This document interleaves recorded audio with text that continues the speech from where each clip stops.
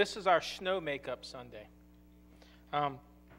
What I mean by that, if you remember earlier in the winter, we had some of that dreadful white stuff fall on our roads, and it caused us to cancel church, which meant that we had to figure out how to reshuffle a sermon series, because that's one of the disadvantages when you lay out all your sermon series at the beginning of the year, and then God decides to chuckle at your plan and dumps white stuff on the roads. You have to figure out how you're going to make up the sermon, because you don't want to end the series at the wrong place. So what we decided to do was, this was actually supposed to be the week the cantata was supposed to be sung. So we moved the cantata to Easter, and then we're going to finish up this Just Walk Across the Room. So this is going to be an untraditional Palm Sunday sermon, but that's okay. We've arrived at the final week of this little series that we started 4 weeks ago about the idea of outreach. And just so you know, this hasn't been a very super spiritual kind of study, because this isn't about being super spiritual. This is about us reaching out to people that need to hear our story. They need to hear our story, well, because we're part of God's story. So we started taking this walk, and in week 1, we looked at moving ourselves from our comfort zone to the zone of the unknown.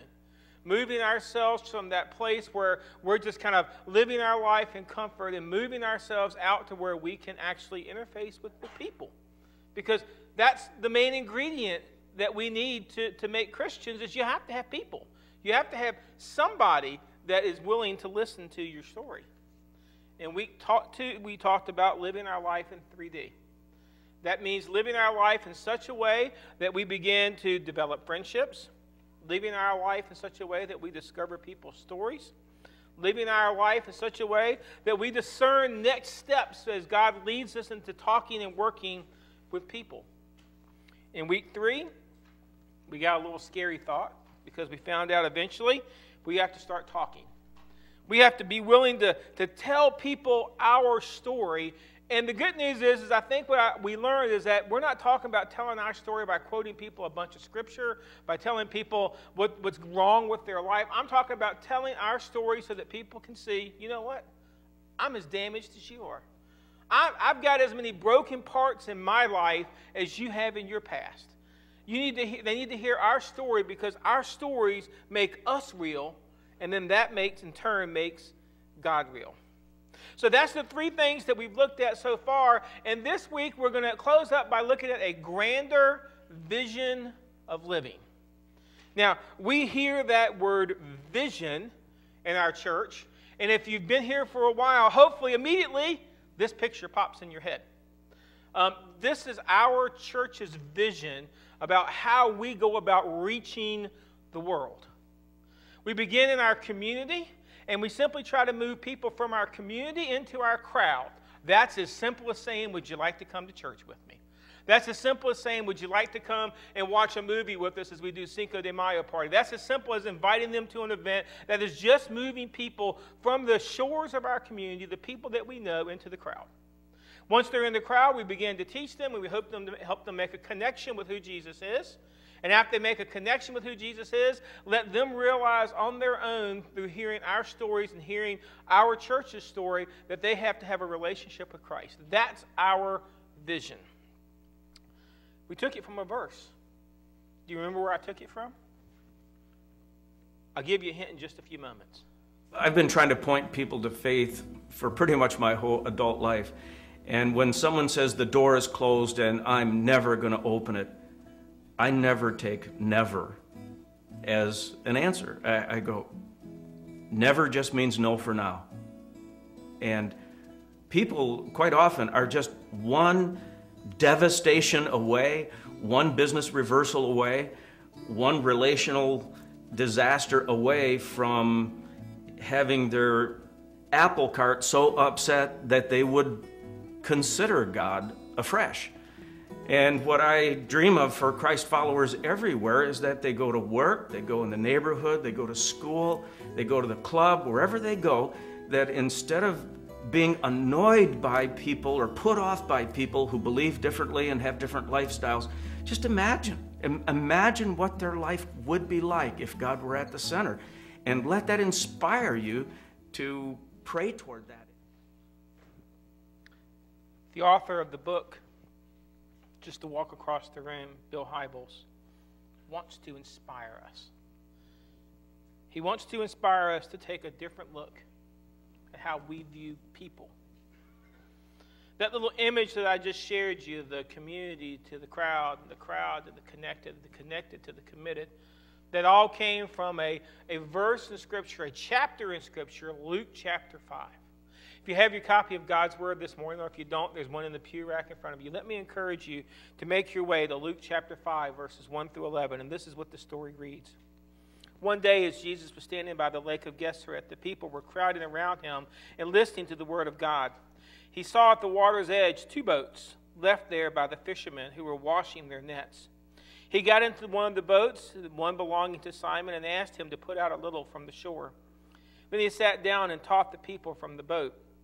When he had finished speaking, he said to Simon, "Put out into the deep water and let down your nets for a catch." Simon answered, "Master, we've worked hard all night and haven't caught anything. But because you say so, I will let down the nets." When they had done so, they caught such a large number of fish that their nets began to break, so they signaled their partners in other boats to come out and help them. And they came and filled both boats so full that they began to sink.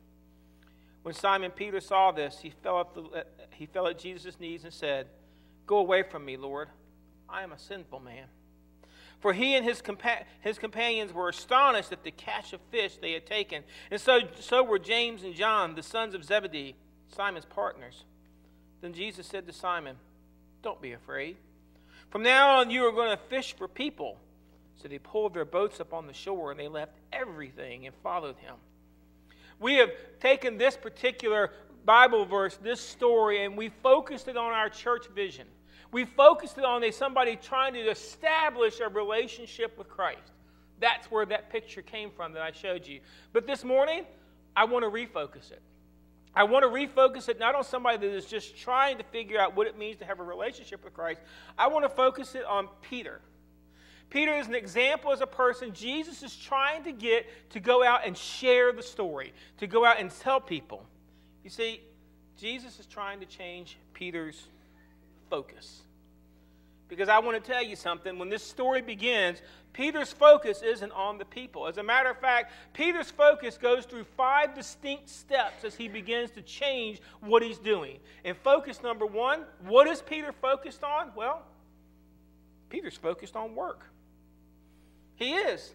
He's there at the shore washing his nets. He isn't there to hear Jesus. He isn't there to be concerned about people. He's only there because it's his job. He's being paid to be there. Now, I want to make sure you understand something. Work is not a bad thing. I'm not telling us that we should not have jobs. I'm not telling us that we should not work. Most of you know I am a bivocational pastor. I have another job away from here that I do Monday through Friday. And in 2 Thessalonians, it tells us, chapter 3, verse 10, For even when we were with you, we gave you this rule: the one who is unwilling to work shall not eat. There is this idea that work is important. We should work. We should be busy doing something. But you understand, it cannot be our focus, because guess what? Work is temporary. I am 48 years old. And at 48 years old, so far, I have been a grass cutter, a blue jean folder, a laundromat worker, a customer service representative, a telemarketer selling carpet cleaning, a warehouse worker, a cable installer, a systems operator, a software engineer, and you get the idea. I have gone through a lot of jobs in my life because work is temporary. That thing that I'm doing, if it becomes the obsession of my life, you understand, I could go in tomorrow and work could change once again because they could decide to go in a different direction. My work, it is temporary. Ecclesiastes chapter 2, verse 11 says, Yet when I surveyed all that my hands had done and what I had toiled to achieve, everything was meaningless and the chasing after the wind. Nothing was gained under the sun. You understand, work is what it is. It is how I support my life, but it can't become my life. That can't be my focus if I am going to have the same focus that Jesus wants me to have for people. So we had to change Peter's focus. And so Jesus asked to use the boat. And I want to tell you something. immediately Peter's focus changed. Because you know what? That boat was Peter's possession. And not only was it Peter's possession, that boat was important to who Peter was. Because that boat, it was his livelihood. I mean, if that boat got sank, there was no more fish. And if there were no more fish, then that means there was no more money for fishing. And if there was no more money for fishing, then how am I going to make all of my bills? That request of Jesus to use that boat was so important to Peter. And I tried to think of something that would be equated to that in my life. The only thing I could think of was my car. My car had some mechanical problems a couple of weeks ago, and I had to put it in the shop. And it was only there for a day, but I want to tell you something. I noticed it missing. Without my car, I can't get back and forth to work. Without my car, we can't get kids where they need to be for their activities and their events. Without my car, I could not imagine. Could you imagine if Jesus came to me and said, could I borrow your car for a day? I'd have to say, well, you know, Jesus, I got this stuff going on in my life. I got this schedule I got to keep. Really? You understand that that boat was everything that for Peter, and that car means a lot to me, but my possessions, they're temporary. They aren't going to be here forever. I mean, if you want to talk about how many jobs I've had, you don't even want to know about how many cars I've owned in my life. I mean, my mom and dad swore at one time I changed cars like most people change socks. I mean, it's temporary. They're just things. Jesus warns us in Matthew chapter 6, verse 20. But store up for yourselves treasures in heaven, where moths and vermin do not destroy, where thieves do not break in and steal. God wants us to change our focus, but we can't go from just focused on our work to focused on what I have. My possessions. Because you know what? All of those things are temporary. The cars will break down. The houses always need maintenance. The grass has to be cut. Even the church building, this is all temporary. This isn't made to be forever. So our focus has to change. And we go from focused on our work to focused on our possessions to our focus 3, we begin to focus on our situations. As Peter focused from the shore, as Peter rode from the shore, as he moved from the shore, he focused on the situation because there were things to do. There was rowing to do. There was watching the waves and the currents. There was the lowering of the nets. All of these things had to be done. They had to be accomplished. And one of them, he was even doing exactly what Jesus asked him to do, row the boat and put down the nets. So it isn't like he just made up the situation, but you need to understand that, well, all of these activities, they took his attention. He couldn't focus on who God was. The situation was constantly changing as the winds changed and as he went from place to place, as he moved out from the shore, things just weren't what they were supposed to be. And you have to realize that when I focus on my situation, life is a series of ebbs and flows. That thing that is so important, that is so critical to me, that situation that just has me so tied up right now, you understand in a few years it's not going to be that important to me. My situation changes constantly. I remember when I was in high school. I still do remember my high school, by the way. And you know what the things people are focused on in high school? My sister labels them the fumes, perfumes and car fumes. That was the focus, but you know what? That isn't our focus anymore. My life has changed, and when my kids were really little, I mean, there were times that I worried whether or not they were breathing at night. You know, when you first bring them home, you have them close to the bed, and you reach over every now and you touch them to make sure you're still feeling breathing. We went through that situation. Now I just wonder if they'll just go to bed on time, because I'm not so much concerned. My situation has changed, and we need to realize situations are temporary. If I allow my situation to consume my life, then you know what? My life isn't going to go very well, because it's always changing. So he had another focus as he moved away from the situation. They caught all of these fish, and this next thing that he's focused about is all about the fish. Man, they brought in those nets, and they were full of fish, and the nets were breaking, and they had to call in another boat. And I know what he's thinking. I know exactly what Peter's thinking. He's thinking, maybe I can take a few days off from work.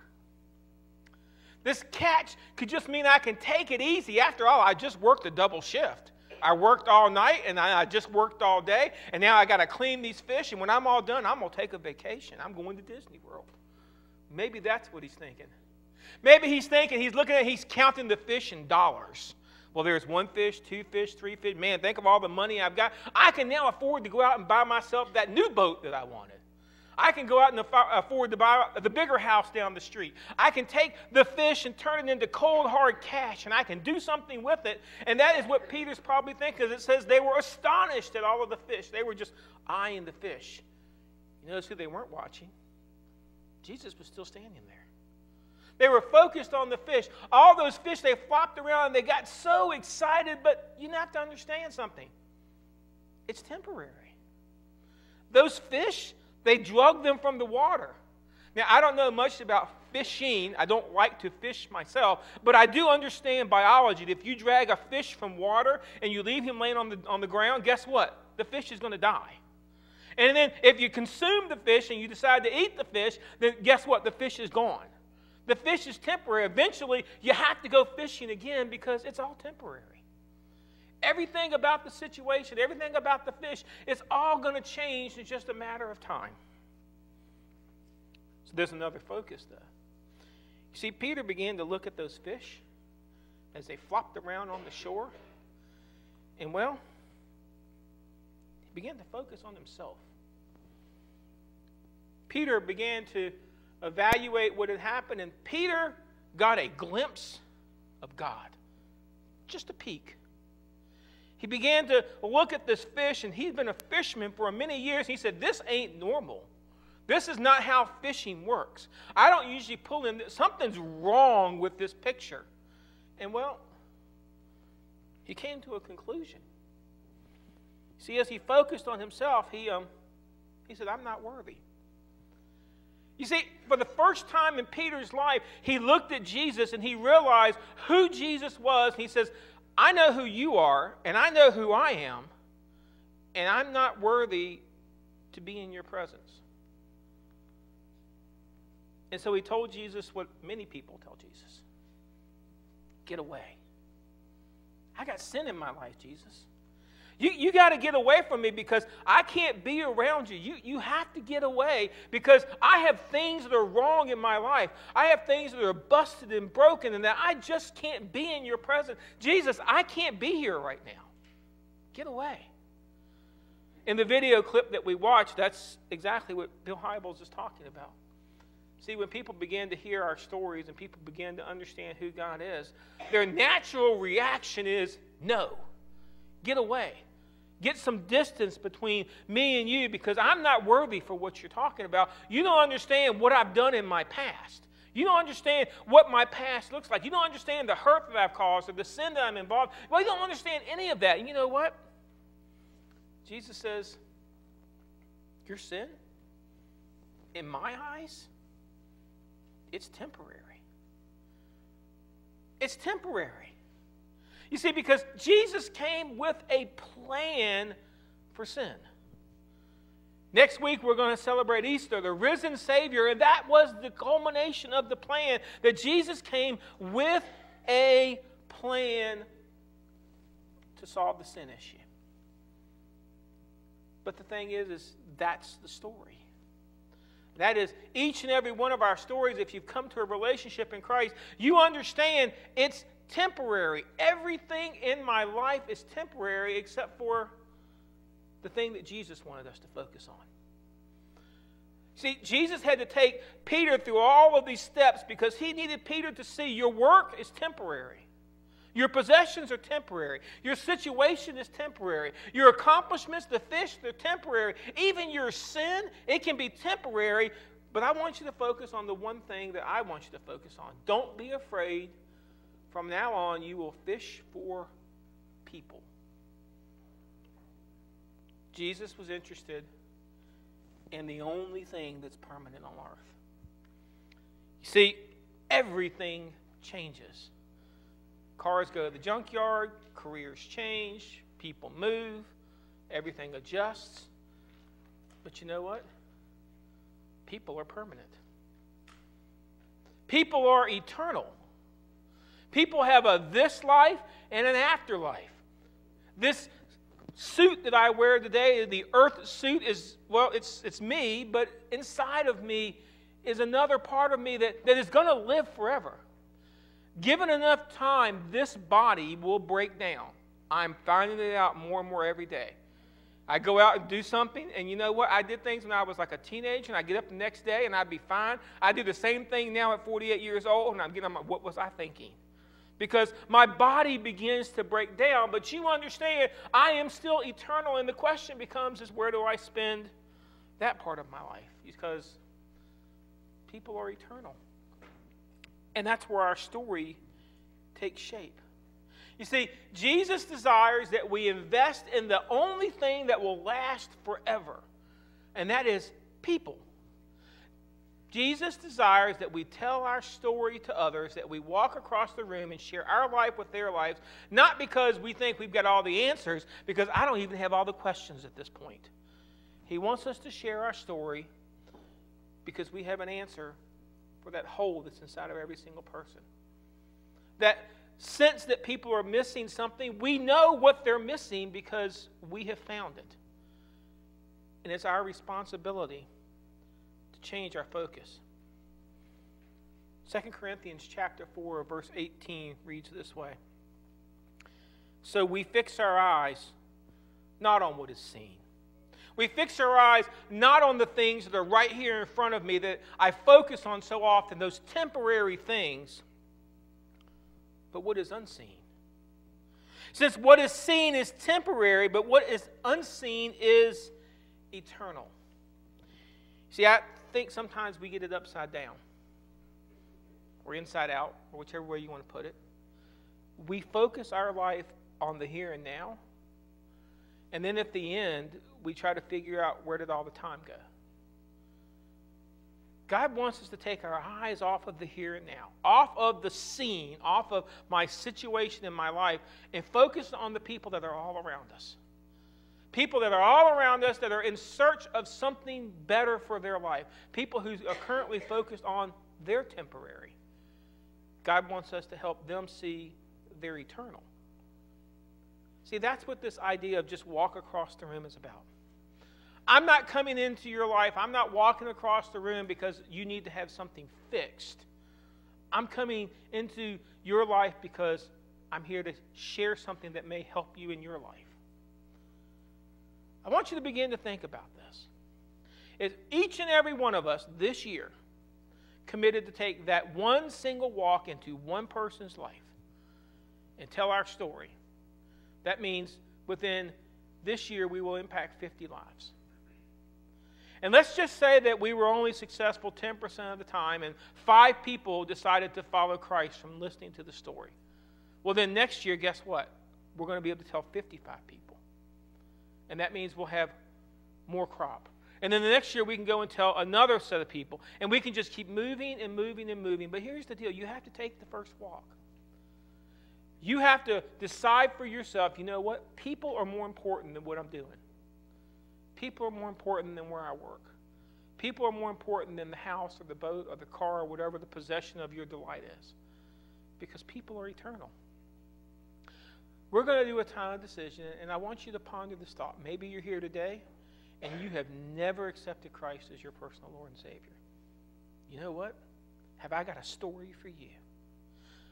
Come on forward during our time of decision. We'll put you with somebody. We will turn the pages and we will show you what the story of Christ is, and we'll show you how it impacted our lives.